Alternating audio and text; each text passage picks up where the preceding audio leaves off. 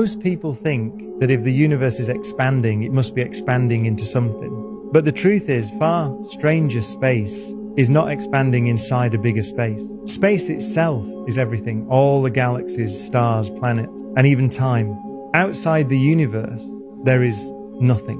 No empty space, no time, no place to expand into. When astronomers say the universe is expanding, they mean the distance between galaxies is increasing because space itself is stretching everywhere at once. Imagine the universe like the surface of a balloon. As the balloon inflates, every point moves away from every other point, but there's no edge or outside on the surface itself. The universe works the same way. It's not pushing into some giant cosmic void, it's simply becoming bigger from within. And here's the mind-bending part. We can only see a small part of it, the observable universe. Beyond that horizon, the universe might be infinite, but we will never know for sure, because light from those regions hasn't had time to reach us.